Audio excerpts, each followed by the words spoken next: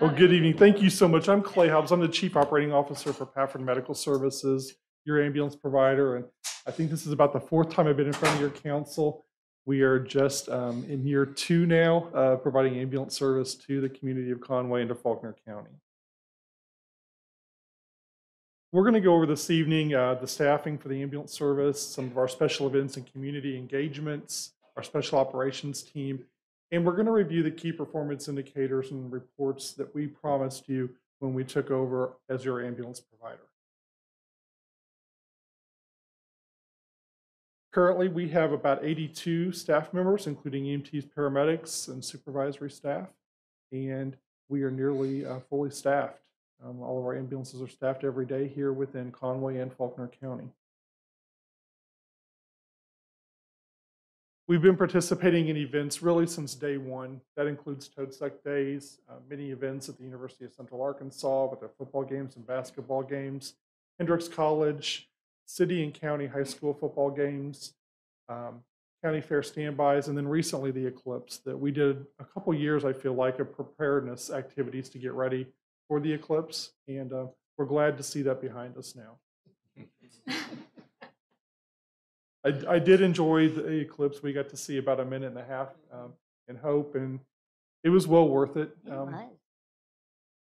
So as we told you during our presentation when we became your ambulance provider, that we wanted to be engaged in the community, and we have been successful in that, in my opinion. We have been able to integrate the ambulance system in with the fire department, and we have one cohesive group that is preparing to respond together, is training, and is responding to care for the residents of Conway. And that has been a seamless integration.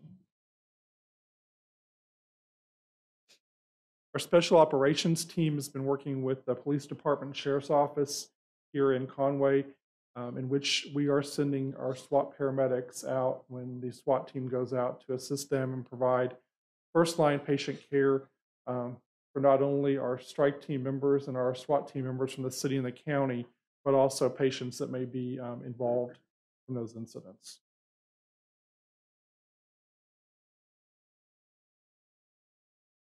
Response time data, we've responded to about 3.5%. We've had about a 3.5% increase in call volume here in Conway and Faulkner County. We had 20,563 responses to medical calls within Conway and Faulkner County in the last year. 12,801 of those responses were lights and sirens emergency responses to 911 calls.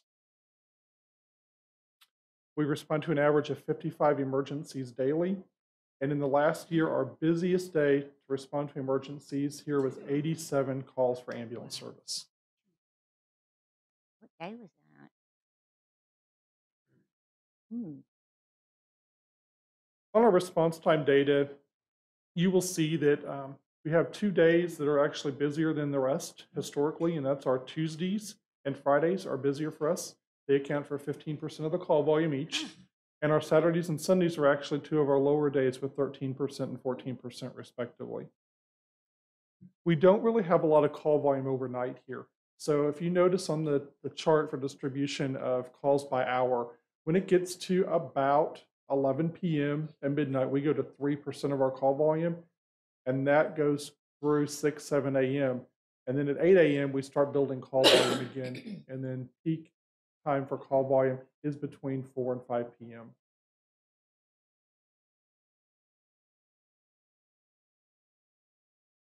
Our out of chute data is 2 minutes and 11 seconds for us to have the ambulance, after it's notified, to have the ambulance wheels rolling to a 911 call.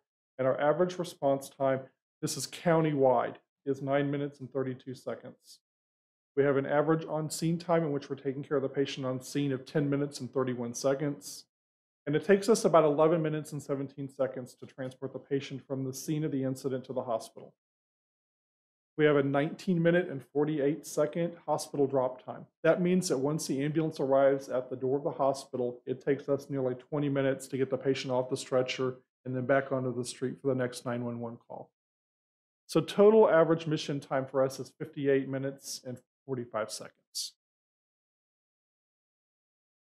Conway, we have the cities broken down, and you'll notice some of the cities in here include Sherwood and Jacksonville, Little Rock. And that is because some of the zip codes within the county have overreach from those communities into our county. And then we occasionally provide mutual aid assistance to other counties that might call us for assistance in the surrounding area. Conway had 16,019 of the run requests. So the city of Conway accounted for 78.8% of the ambulance calls within the county. Greenbrier was the next busiest with 9.47%, followed by Mayflower at 4.6%.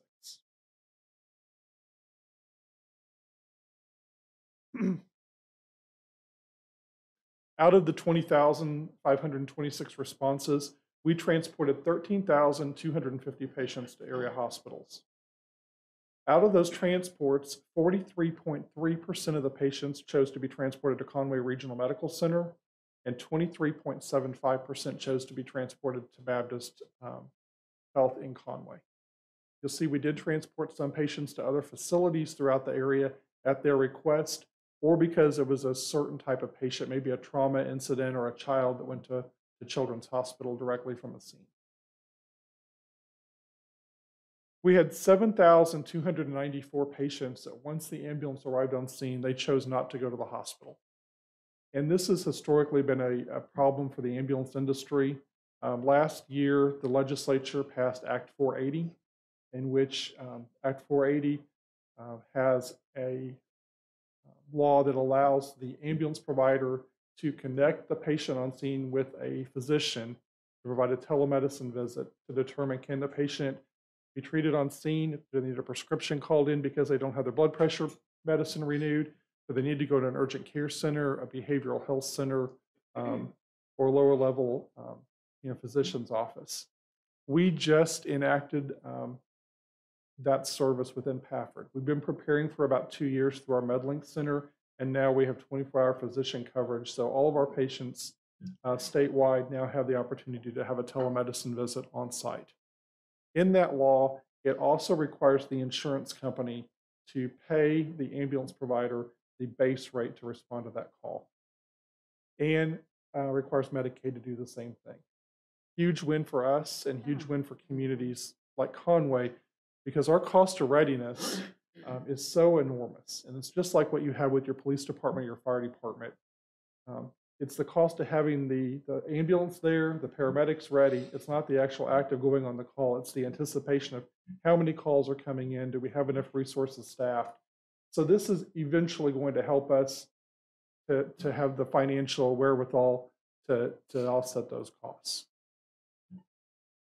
We transported patients 153,645 miles with patients on board the ambulance. So we probably, we usually times that by about 2.5 times. So we put probably around 400,000 miles on ambulances here in the city of Conway last year. Our response time data for priority 1 911 calls was 8 minutes and 59 seconds. And for priority 2 calls was 9 minutes and 42 seconds. You'll see up there that our largest priority 1 call in the city was traffic and transportation incidents. 1,839 traffic accidents that we responded to. Those are the types of emergency calls that we're getting an ambulance out there just as quickly as we can. They're responding with lights and sirens activated.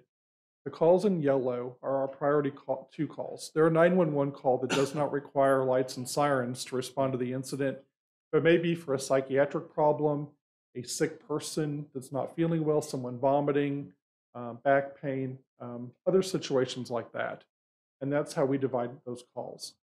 We provide screening using the National Academies of Emergency Dispatch, and every call into the 911 center at Pafford receives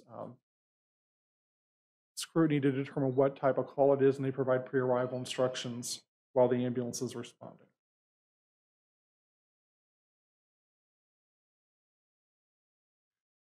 Transfers and discharges were an important part of the ambulance committee here. Both hospitals voiced concerns over not being able to get patients transferred out appropriately. We have met the hospital's needs on transferring patients emergently and non-emergently. We provided 3,450 transports for area hospitals last year. 1,929 of those came out of Conway Regional, 1,408 came out of Baptist Conway. And then you'll see a variety of others that we, from St. Vincent and Conway Behavioral Health, that we also had transports. This is just a map that shows the heat map of where those calls are coming from that we respond to with ambulances from Conway and Faulkner County. First, you'll see that Conway is the busiest, and Greenbrier and Mayflower have just a little bit different of a color there to show the difference.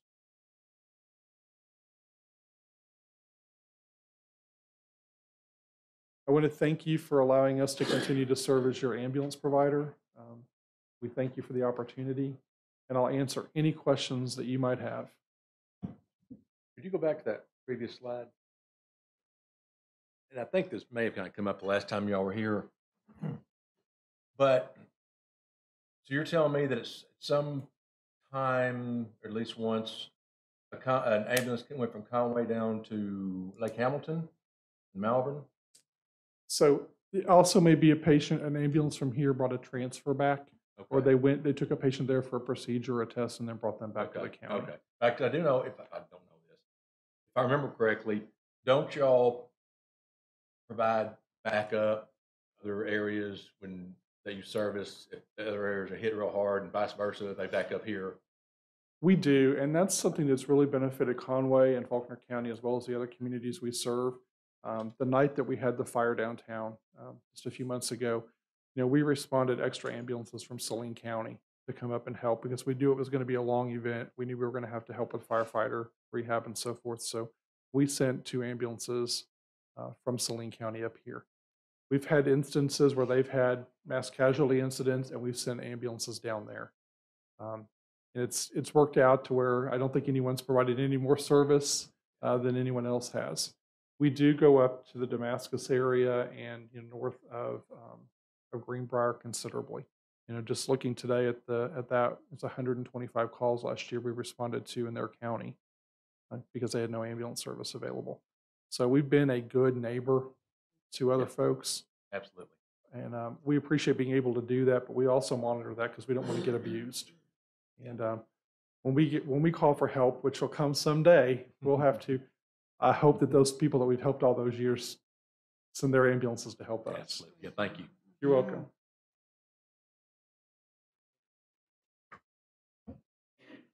City of Conway.